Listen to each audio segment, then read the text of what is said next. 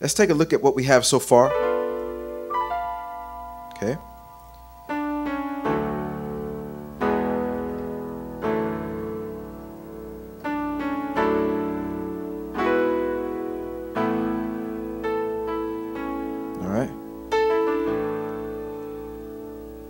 So the first thing we'll do is take D and D flat, okay, and then we'll drop down. Now we can move to a different octave.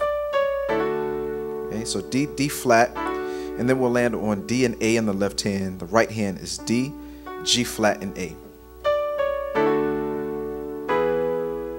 All right, now we have E and B in the left hand. The right hand is E, A flat, and B.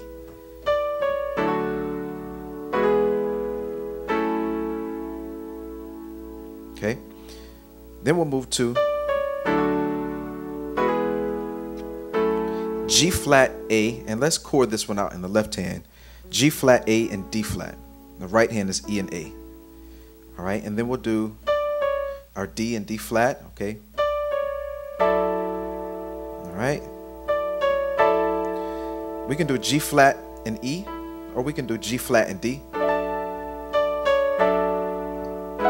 Okay. It would be more fitting to do G flat and D. And the right hand we got A, D, E, and A.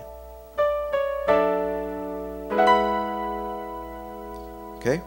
Then we have A flat and E in the left hand. The right hand is now B, E, G flat, and B.